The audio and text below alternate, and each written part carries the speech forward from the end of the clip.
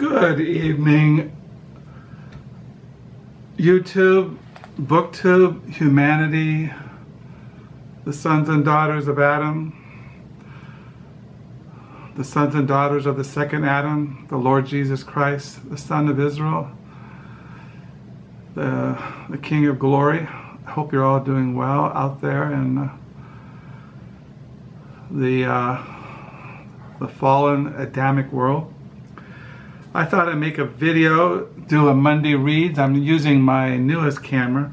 I'm still debating about getting another camera, but I'm not really sure because this camera seems to be working. I've decided to retire my other camera. It's broken, and I don't want to go getting it fixed. If I was to get it fixed, I have to drive all the way to Grand Rapids, where I bought the camera about 4 or 5 years ago, and then they mail it to some repair place, and then it might cost me half as much as I paid for it. A new camera would cost me about $400, which to me is not much money. So I don't know. I'm waiting to see when the Spirit leads. I suppose. Anyway, I thought I'd make a Monday Reads. Today is September the 23rd. And according to my calendar, this is officially the first day of autumn 2019. Now, my wife said that last Sunday was the first day of autumn. And some say, no, yeah, today is supposed to be the first day. Well, so I hope we all have a good autumn. So it is September the 23rd, is a Monday. It is 9/11 here in West Michigan. And I just finished mopping the floors. My wife wants me to mop the floors every week. I'm good to do it every couple of months, but it's kind of terrible. Because, I don't know, I try to keep the house in order. Now, it could be dusted. I did vacuum, I did mop, I did the laundry, I do those kinds of things. I'm not really into cooking because my wife and I, we have different diets. My wife is more into salads. She tries to keep her weight off and things like that. To me, I just eat to survive. That's all I do. I eat whatever is around the house. I don't really eat that much.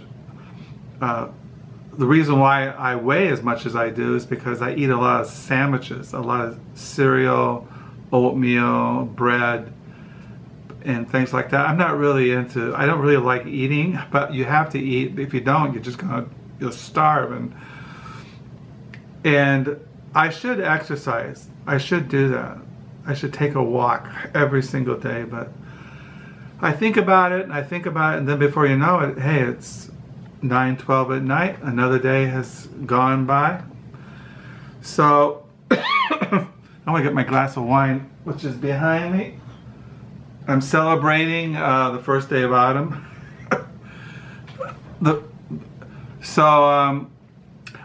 There's some scripture been going through my mind that I read the other day in a book, and I thought I'd read it.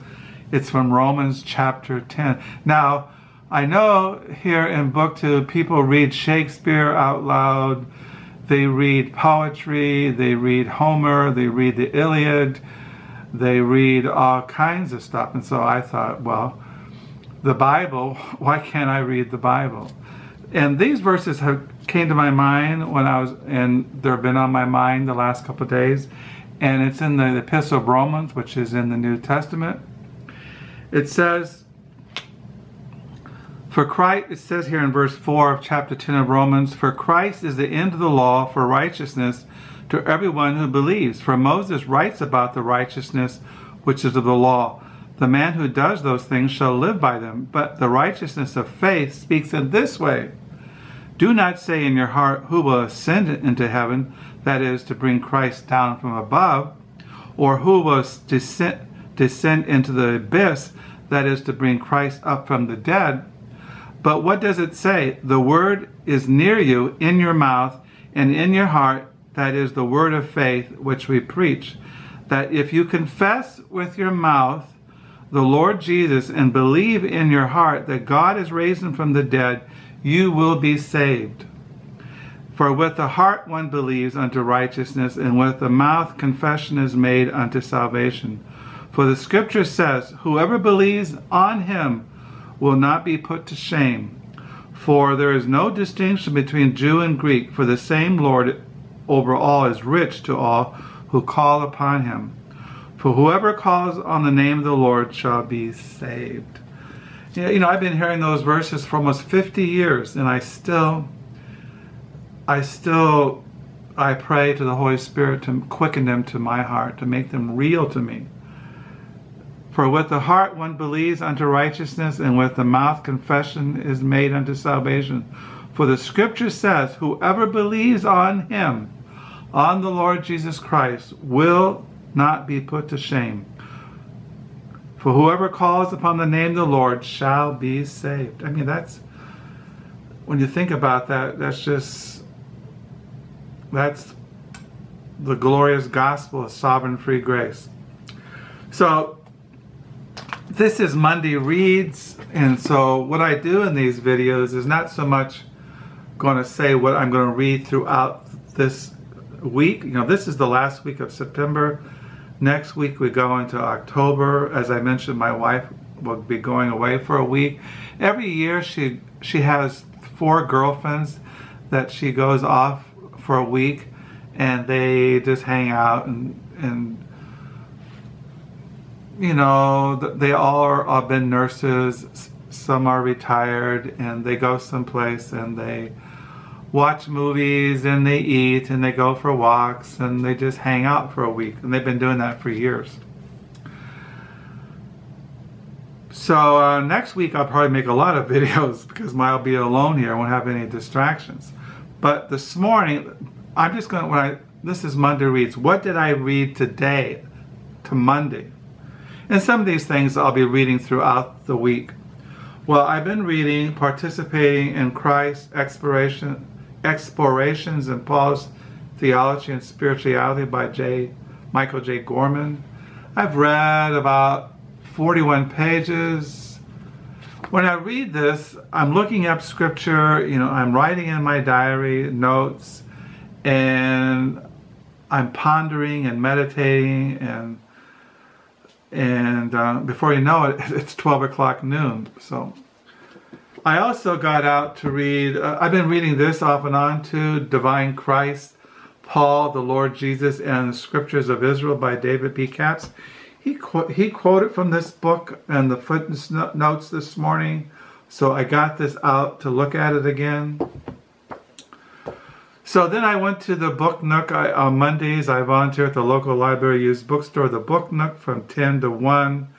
And when I was there, I took with me to read Ducks, Newburyport by Lucy Ellmann. I'm still reading this. I've read 269 pages.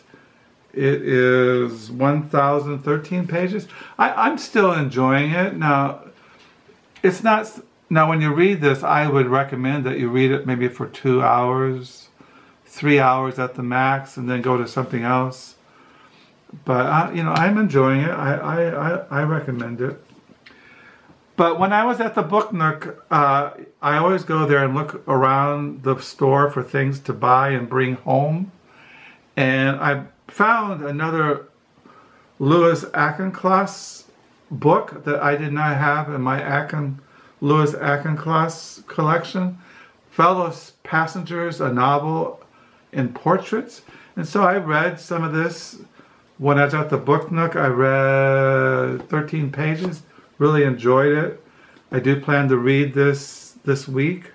Well, I really shouldn't because I got so much to read. But I have about 24 of his novels in our library. He wrote a lot of books. I mean, look at that. How many he wrote. And he wrote nonfiction too. I have his biography in Edith Wharton. And I'd like to get his book, Reading Henry James. I should look that up tonight on Amazon. Another book I got at the Book Nook today that I read was this book. This is called the Humboldt, the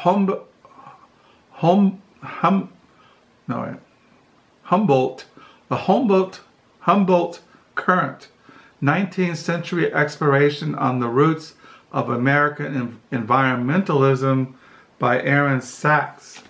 Now Humboldt, as you all know, I showed recently that last year I got into 187 pages in this biography of Alexander van Humboldt. Humboldt is called The Invention of Nature, Alexander van Humboldt's New World by Andrea, Wulf. And I was really enjoying this, and I wish I should get back into it, because I was really getting into it, really. But then I got sidetracked.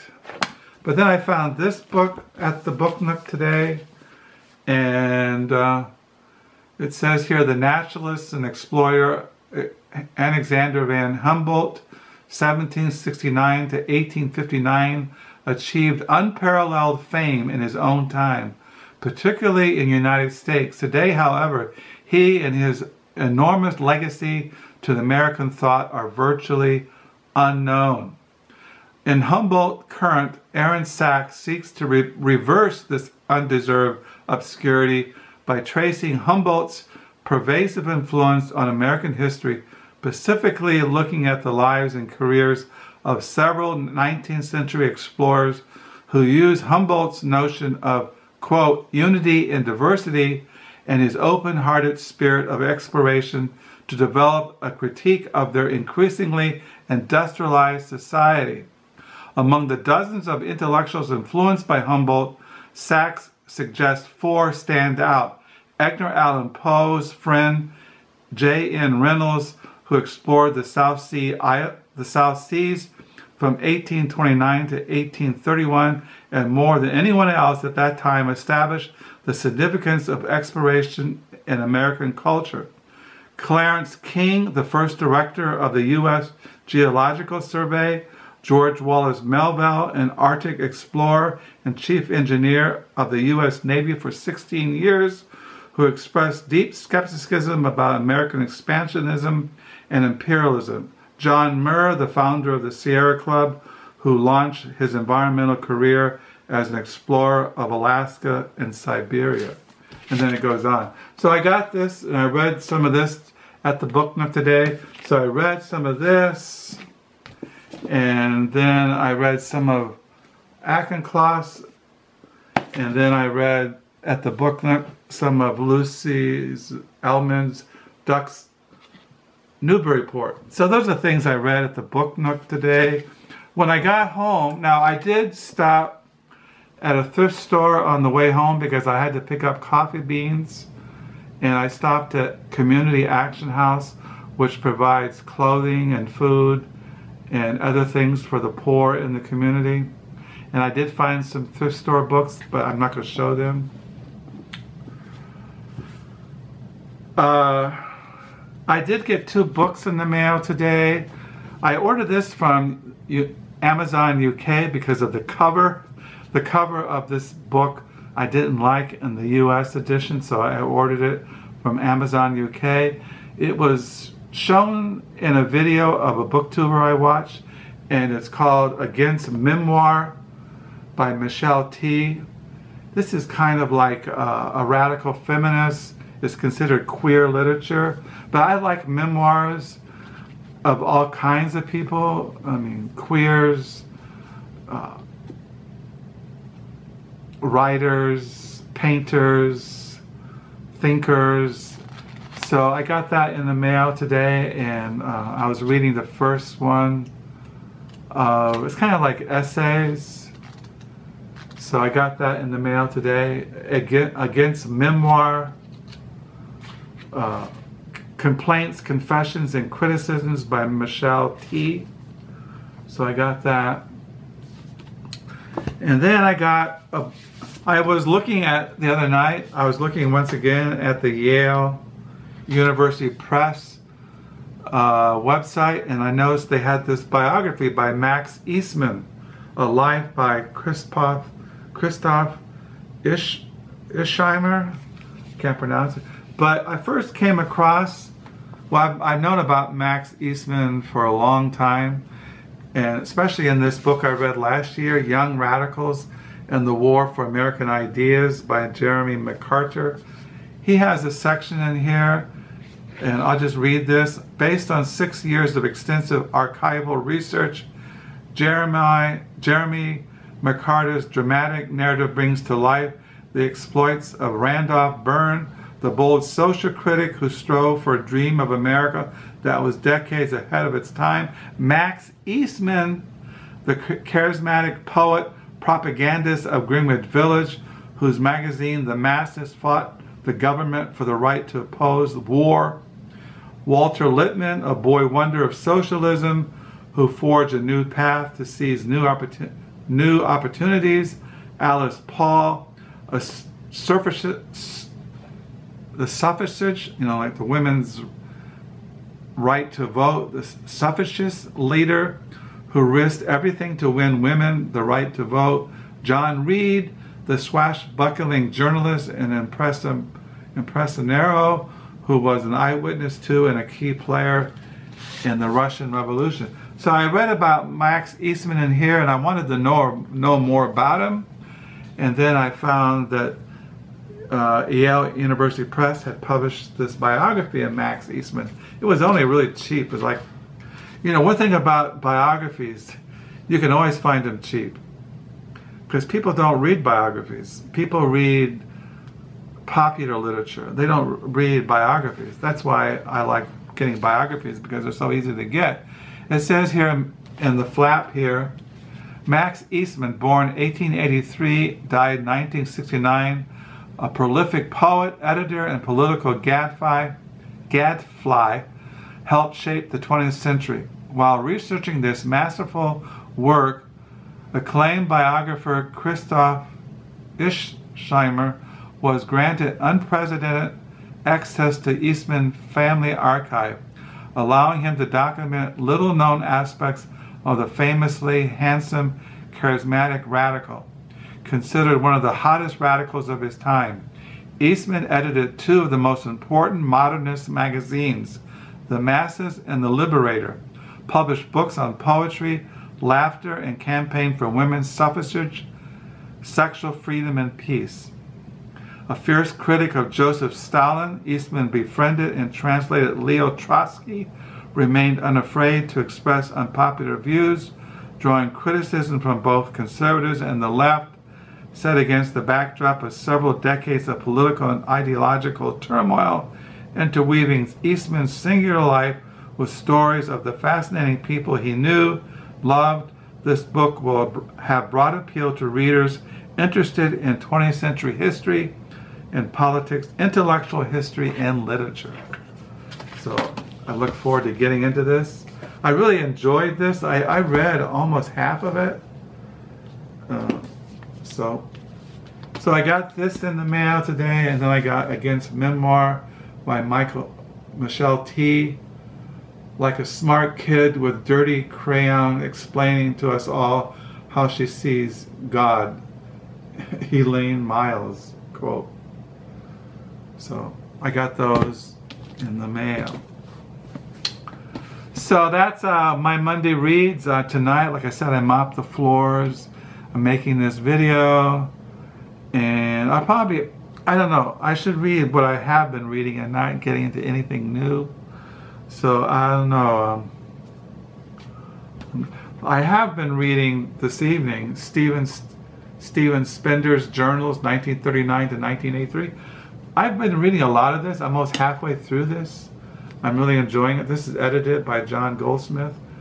I was reading here about his journals from 1954 to 1958. He writes about, he was very friends with the poet Auden, which is really interesting to me. So yeah, I really recommend this Invention of Nature, Alexander van Humboldt's New World by Andrea Wulf. I really enjoyed that. I enjoyed both these books. I should get back into them. I'm always getting sidetracked. So I hope you had a good weekend. Thank you for the new subscribers. Thank you for the comments. Yeah, I'll probably read this tonight because they're essays, the little short chapters, something to, I like reading all over the map. I read everything. So yeah, tomorrow's a Tuesday. I don't know what I'm gonna do tomorrow. I'll probably just read and write and feed the birds, and before you know it, it'll be time to go to bed. So I sign off. Hope you're all doing well. And until next time, bye.